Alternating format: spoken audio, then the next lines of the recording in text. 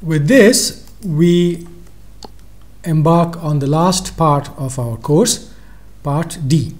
So let's take a look back and see the road we took to arrive at this point.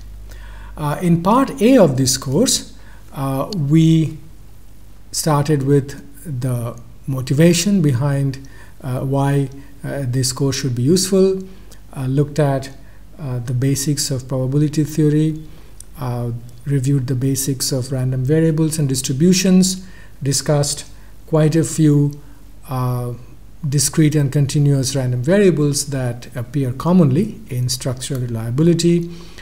We looked at joint distributions and ended part B with Monte Carlo simulations, particularly how to generate discrete, continuous, and dependent random variables.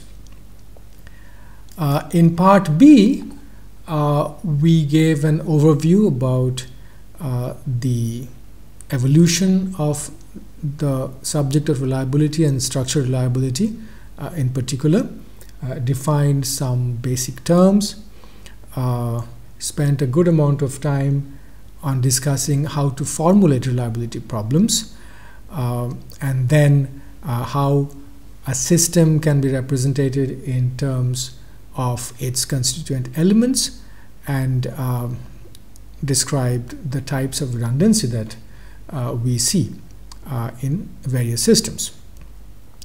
Then we took up the phenomenological approach to reliability and time to failure in particular.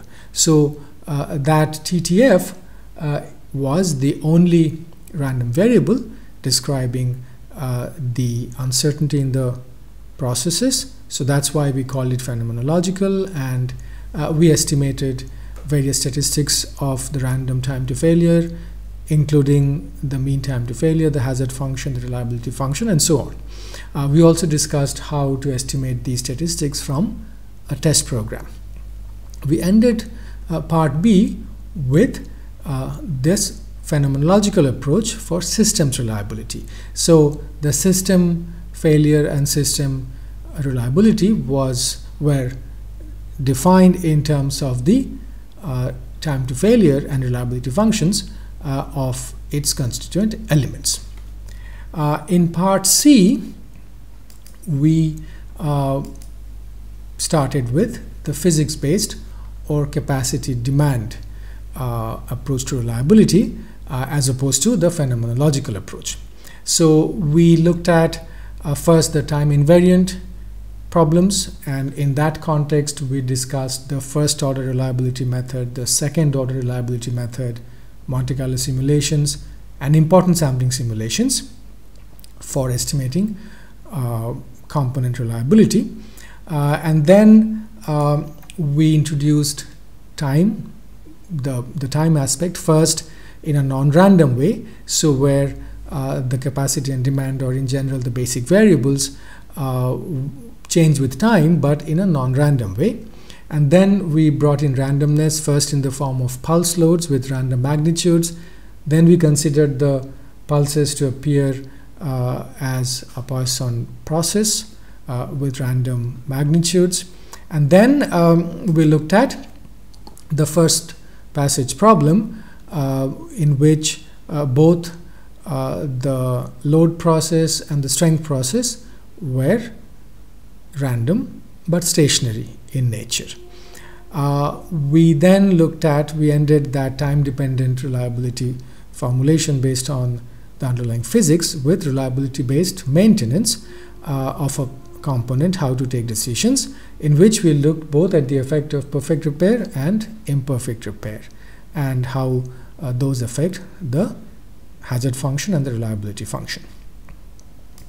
In the last part of part C, we looked at a system reliability formulation in terms of the underlying physics, the underlying mechanics of the system, and we described first the series configuration, which was relevant for non-redundant systems as well as multiple failure modes of one component or one structural member, dual or multiple performance levels that can be used in design, and dual or multiple load combinations for various design situations. We then moved on to parallel and other active redundant configurations. We introduced how to bring in sequence effects and how sequence effects are important, both for two idealized material behavior situations, brittle behavior on one end and ductile behavior on the other. We are now, as I said, in part D, the last part of our course, where we have 6 lectures planned. It's called, we have named it Part D, Reliability Based Design, and we would like to discuss the idea of probability based design and design codes, partial factors of safety or load and resistance factors to be used in design, walk through 1 or 2 examples, and in the last week, the last 3 lectures, we would like to address the question of how safe is safe enough. So how to set target reliabilities and what they should be, and then go out a little more into towards the interface of engineering reliability and society, because this question of how safe is safe enough is in that domain.